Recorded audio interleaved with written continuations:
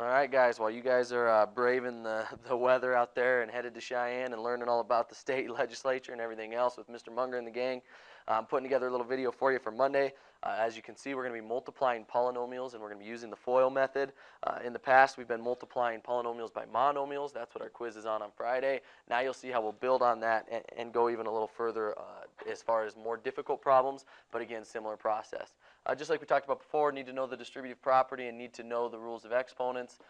When we were doing these in the past, we figured out that we're just distributing that outside term to each thing inside the term, and then we're cleaning it up. That's multiplying polynomials by a monomial. Now we're actually going to be multiplying polynomials by each other, but don't fret, because it actually turns out we're just going to continue using the distributive property, and you'll see what I mean with these examples and when I talk about the FOIL method when we're multiplying binomials specifically. But for anything when we're multiplying polynomials, we're just going to extend the distributive property. Let me give you an example. I have 2x plus 5 times 3x plus 2. The only thing that's changed from my first example is I've added a plus 5 in that first term, and so now I have two polynomials. Specifically, I have two binomials that I'm going to multiply. The idea is I'm going to distribute the 2x to everything first, just like we have. So I'm going to take 2x times 3x.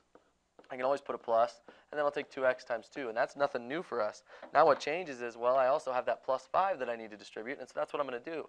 I'll take plus, and then I will take 5 times 3x, and plus 5 times 2. So notice you're going to take each term in each polynomial, and you're going to multiply them. You take 2x times 3x, and that gives you 6x squared. Then I have 2x and 2, and that gives us 4x, just like before. Now the new terms, we would also have a 15x and a 10. And then what you'll see, if you have common polynomials where you see this is an x plus some constant term and an x plus some constant term, you'll be able to clean up the middle by combining like terms. And so your answer ends up actually becoming 6x squared plus 19x plus 10. And so notice, as you work this out, you're just going to distribute everything. And I know I'm kind of getting this thing pretty marked up for you, but so I'm going to take a 2x times a 3x, the first term times the first term. And then I'm going to take the 2x times the last term here, 2x times 2. Then I'll work in the middle, 5 times 3x, and then 5 times 2. And what that gives you, what you should see, is that there's an order going on there when we're multiplying polynomials that works every time. Binomials, excuse me. So the FOIL method is what will help us multiply binomials. This will remind you the order to take when you're presented with two binomials that you need to multiply. FOIL is an acronym standing for first, outer, inner, and last. And if you can remember that you're going to take the first terms times each other, the outer terms times each other, the inner terms times each other, and then the last terms times each other, that basically gives you what you need to do in these situations. A little bit more of a visual example of it, if I was going to take a plus b times c plus d, notice I take the first terms and I have ac. I'd take the outer terms and I'd have AD, I'd have the inner terms, which would be BC, and then the last terms, which would be BD. Hopefully that helps you and gives you an idea of what's going on. Let's do a couple examples, and then I think you'll start to get this idea. Again, first, outer, inner, last when we're working this. So the first terms, I would take first times first. That gives me 8x squared. That's the first terms. Then we said we're going to take the outer times the outer. So now I'm noticing outer term, the outside most on the left, and the outside most on the right. 4x times 6 would give me 24x. That's first, outer. Now we'll go inner terms. The inside most terms, 3 times 2x would give me a plus 6x. And then you see we have the last terms. In this case, the last terms would be 3 and 6, and 3 times 6 gives me 18. Now remember, if you have similar binomials, if they have the same properties here, there will be a way to combine like terms. And you see I have 8x squared plus 24x plus 6x plus 18. And so when I simplify that up, I'd say 8x squared plus 30x plus 18. Let me give you another example of this, just changing the rules of exponents. But again, first times first, outer times outer, outer, inner, and then last. So I'd have 3x. Now this would be cubed because of my rules of exponents, plus 6x minus 5x squared, and then minus 10. And so notice, because this didn't have the similar look, this is an x term, whereas this is an x squared term, you're not going to have anything to combine. You might just need to clean it up and get it into standard form. 3x cubed minus 5x squared. Remember, the sign goes with it. And then we have plus 6x, and my constant term should be last. And I end up with a polynomial of the third degree, which would be cubic.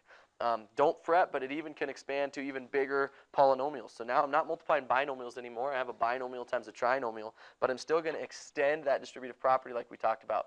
Take the first term times everything, and then take the second term times everything. 4x times 2x squared gives me 8x cubed. Then I have a minus 20x squared. Again, I'm just multiplying 4x times each term in the second polynomial. plus 16x. That takes care of the first term of my binomial. Now I got to take a negative 2 times everything, and so a negative 2 times 2x squared should give me a negative 4x squared. Notice how I'm setting this up to help me clean up down the road. Minus 2 minus 5, when I multiply that, I should get a positive 10x. And then my last term is a negative 2 times a positive 4 gives me negative 8. I've set myself up with the vertical method here to clean things up, and I end up with 8x cubed minus 24x squared because they are coming together. Same with the 26x, and then minus 8. And that'd be my final answer since there's nothing else I can clean up or combine. One more like that for you to try on your own before class on Monday, along with taking down all these notes. I would say if you look at this example very clearly, you can follow along and see how you would approach this problem, 2x plus y times that trinomial that you see. Might make you apply it in different ways. For example, if I asked you to find the area of a rectangle in centimeters squared, notice we have a length of 5x minus 2, a width of 2x plus 5. Remember, variables just stand for some unknown number. We still know that area equals length times width, or base times height. And so we're going to take 5x minus 2 as a binomial and multiply it times 2x plus 5 as a binomial. And again, first times first, I have 10x squared. Then I take the outside times the outside, and that gives me plus 25x. Inside would be a minus 4x, and then the last term would be minus 10. And again, you see where we can combine those middle terms, and that'll be huge when we get down the road to factoring. But we end up with 10x squared plus 21x minus 10, and then make sure we have a label. This would be centimeters squared. Again, very basic stuff. If you keep in mind the rules of exponents and the distributive property, just understand that we're extending the distributive property. And then obviously the special case where we're multiplying binomials, in that case when we multiply binomials, you have some different tricks with the FOIL method. Have these notes ready to go by Monday. Try that example on your own, and then we should be good to go.